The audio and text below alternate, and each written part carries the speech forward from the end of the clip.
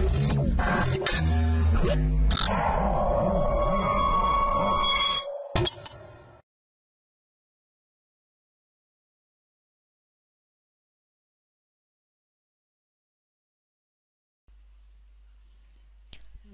to myprojectbazaar.com. Let us discuss our project. Our project title is A Novel Signal Modeling Approach for Classification of Seizure and Seizure-Free EEG Signals. Abstract. A new methodology of automatic seizure reduction in EEG signals by signal modeling is proposed in this paper. It consists three type stages. First, a multirate filterbank structures is proposed that is constructed using the basis vectors of DCT and decomposes EEG signals into its respective brain rhythm.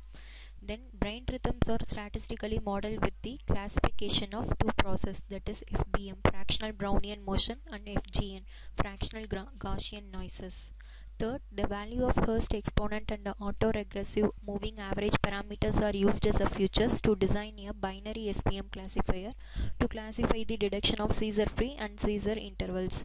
The main objective of this process is to detect the epileptic seizure detection by an effective decomposition and classification. Also to improve the classification rate and accuracy range by estimation and by boosting the process. Now let us see the flow diagram of the project. First, data set. EEG database which was recorded with the University of Bonn. EEG signal dataset contains A to E, that is 5 sets A, B, C, D, E. Set A and B consist of a data collected from 5 healthy volunteers, and C, D, E are obtained from 5 epileptic patients undergoing pre-surgical evaluations using intracranial EEG recordings. Then set E extracts the exculpation and C and D seizure-free intervals. Then D is exculpations. That is Then the input of EEG signal consists of a time series of data evoked potentials resulting from the systematic neural activities in a brain. The recording data of human EEG are carried out by placing the electrodes on the scalp and plotted as a voltage magnitude against time. Second, pre-processing. EEG is recorded from many electrodes arranged in a particular pattern or montage. Common standard called the International 1020 system is used here. These methods are cheap and give a continuous record of brain activity with better than the millisecond resolution. Then EEG signal is decomposed into 5 brain rhythms, that is gamma, beta, theta, delta and alpha. Here gamma and delta waves frequencies is up to 3 Hz. It is lowest wave having highest amplitude. It dominant infants up to 1 year and adults in deep sleep. Theta waves, it is a slow wave with a frequency range from 4 Hz to 7. It emerges with the closing of eyes and with relaxation. It is normally seen in young children and in adults. Then alpha, it has a most common seen in adults. Alpha activity occurs rhythmically on both sides of head. It appears with closing eyes and disappears normally with open eyes.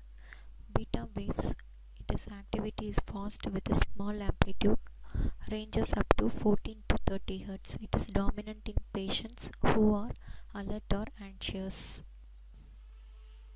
Then future extraction. It is combined by both fractional Brownian motion and fractional Gaussian noise. It is collection of relevant information from the decomposition signal. Then the features are identified by this extraction and it is classified by support vector mission. It is a basic vector kernel classification for pattern recognition and detection. In machine learning, SVM also called as a support vector networks that analyze data used for classification and analysis. Finally, it estimates the performance by measure the accuracy, specificity and sensitivity. Now let us see the running procedure of the process. This is an MATLAB 2017 version. It is on command window. Click the main file in the current folder. Click on right click and then click run button. It is our guide design represents the classification of Caesar and Caesar free EEG signals. First click the input EEG signal button. The data set which is asking. Click on train files and selected any one EEG signal. First the signal is displayed. Then size is too big to filter the signal, so click on resized signal push button. Then it is decreased to 0 to 1500. Then click on decomposition. Gamma, beta, theta, delta and alpha brain rhythms are presented here. Already we are explained in the flow diagram of these decomposition levels. Then the extraction process. Click on FBM in feature extraction. The signal is displayed by taking an Hurst exponent.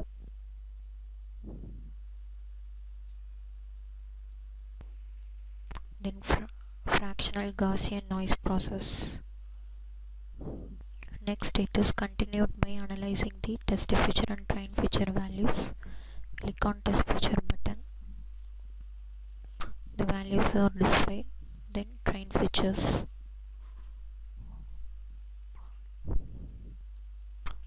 Then EEG signal is identified by clicking on EEG signal identification push button.